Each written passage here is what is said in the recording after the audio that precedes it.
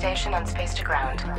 Welcome to Space to Ground. I'm Kayla LaFrance. This week, the crew on board was hands-on science.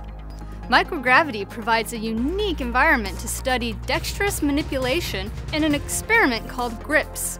European Space Agency astronaut Alex Gerst spent time investigating the effects of long-duration spaceflight on humans' ability to grip and manipulate objects.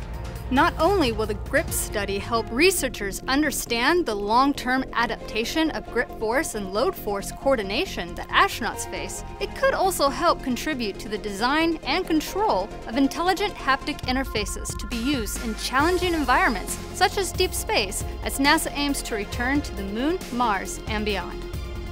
As the International Space Station closes in on the 18th anniversary of humans living continuously on board, our views inside have never been better. While your neighborhood digital cinemas typically project films in 2 to 4K resolution, this week NASA delivered the first ever 8K footage of astronauts living, working, and conducting research aboard the orbiting laboratory. Thanks to the Helium 8K camera by RED, a digital cinema company, fans of science and space will now be able to follow along in fast-moving footage in even higher definition.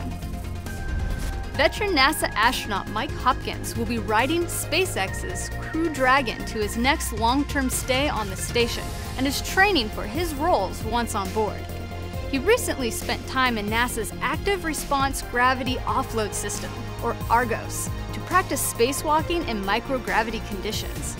To see the latest as we get closer to these first flights from SpaceX and Boeing, visit nasa.gov/commercialcrew.